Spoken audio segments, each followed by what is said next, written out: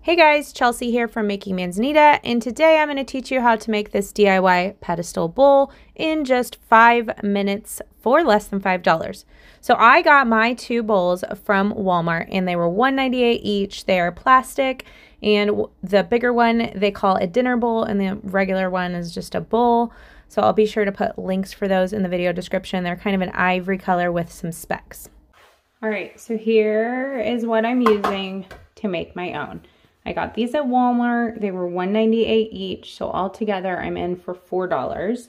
This is just a plastic bowl, and then this is a dinner bowl, and I just love the color on these. I'm actually replacing my kids' dishes with these ones here, and they're working out great for us, and they're super affordable. So all we're gonna do is start by, of course, taking off the stickers.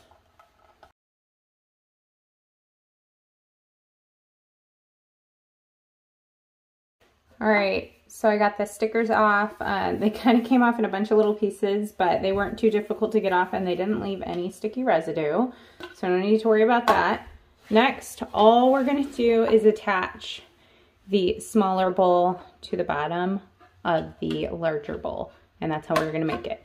So you could hot glue this, you could use like super glue. I thought about doing that, and then I thought back to this Museum Putty stuff that I've used in the past. And I'm actually gonna go with this because it'll hold it steady. And if I decide I don't wanna use it anymore, I can just simply take this off and find another use for the bowls. So that's what I'm gonna use. I'll put a link for this stuff. It's pretty cool. It's kind of just sticky, it's reusable. It's great for keeping things in place like shelf organizers and stuff like that, or just like decor on a shelf. So I'm just gonna put 3 of them here, and it's kind of just like chewed up gum. It's about the consistency of that. I'm gonna put 3 here, and then I'm just going to center the bowl over top here and press down.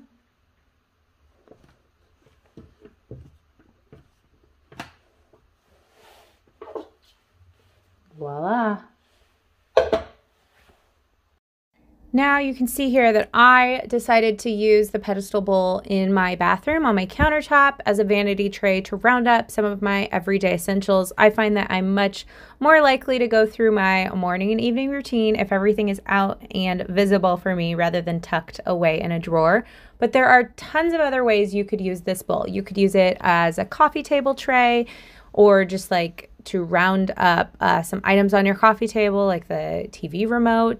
You could put it as a fruit tray in your kitchen. You can style it on open shelves, use it as a planter for faux or real plants, or put moss in the bowl. That would be really fun. You could use it as a centerpiece, a candle stand. I mean, you name it, you could use it for anything in your house. It was so easy to make, and I hope you guys give it a try and let me know how it goes. Let me know if you have any other questions, and then while you're here, subscribe to our channel. We share weekly cheap and easy craft ideas just like this, and watch this video next. All right, we'll see you next week. Bye-bye.